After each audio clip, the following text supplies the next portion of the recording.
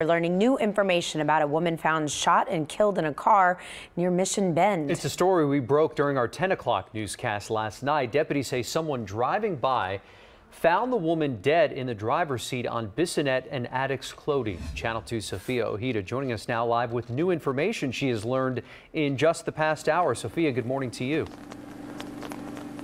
Good morning, Andy and Jen. Just a horrific day for the victim's family. They did confirm with us the victim is 44-year-old Liu Wen. She is the mother of a little boy. Here is a picture that the family sent to us this morning. Her family did not want to talk to us on camera, but did tell us it was Wen who was shot and killed last night while she was driving her car here on Bissonnet and Addicts Clothing near Mission Bend. That family member tells us Wen called him last night. She told him she was shot and that she was going to die. He rushed to the scene to help her, but by the time he arrived, it was just too late. Houston homicide detectives say it happened around 7:30 last night. Investigators say it appears that she was shot through the passenger's side window of her Toyota Camry while the car was parked.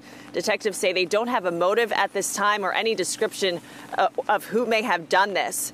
I'm back out here live. I think it's worth taking a look at this neighborhood, this intersection here where this fatal shooting happened. It's in a suburban area. None of the homes face this intersection, and we don't see any surveillance cameras pointed this way. HPD is asking if anyone knows anything to call them. Reporting live in Fort Bend County, Sophia Ojeda, KPRC, Channel 2 News.